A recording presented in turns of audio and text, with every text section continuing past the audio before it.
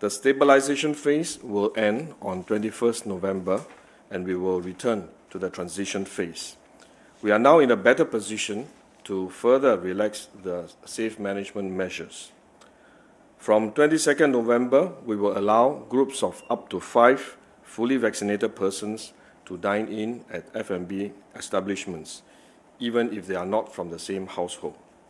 From 23rd November, this will also apply to hawker centres and coffee shops which are able to put in place the necessary checks. Hawker centres and coffee shops which are unable to do so can continue to have groups of up to 2 fully vaccinated persons to dine in. We will also align the permissible group size for social gatherings. This will be increased from 2 persons to 5 persons.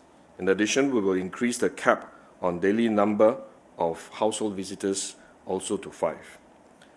However, we strongly encourage unvaccinated individuals to continue to stay at home as much as possible to protect yourselves. Do also take the necessary precautions when you are visiting those who are more vulnerable. For example, if you are visiting a household that has an unvaccinated person or vulnerable elderly that you are aware of, you can protect them by testing yourselves prior to the visit.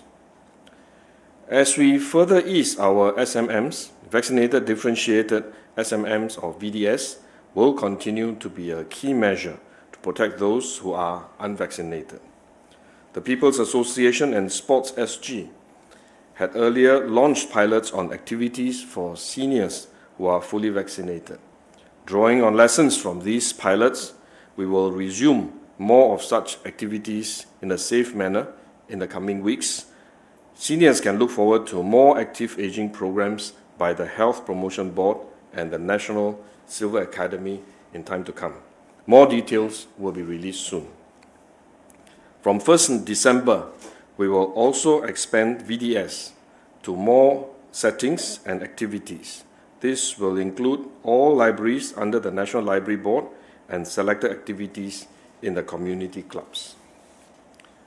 As earlier announced, we will extend a concession to those who are medically ineligible for vaccination from 1st December so that they are able to access premises or participate in activities where VDS are imposed. This will include dining in and visits to hospitals and residential care homes. I would like to take this opportunity to thank everyone for your patience and your support.